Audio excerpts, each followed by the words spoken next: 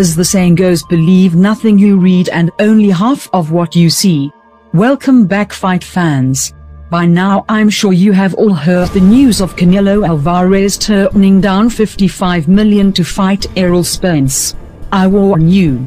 Do not get caught up in their destruction. Our main focus should only be on one objective: a welterweight undisputed fight. These recent events have undoubtedly raised questions on Eroll Spence's intentions to fight Terence Bud Crawford. I have a question: does this picture look familiar to you?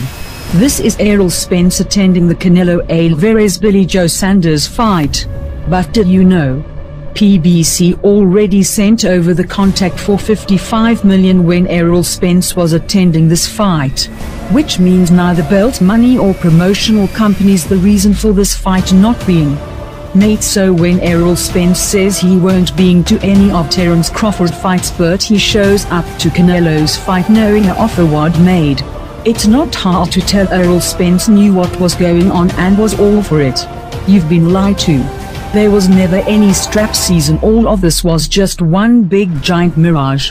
A public con so PBC can carry out its plans regardless of what the fans want.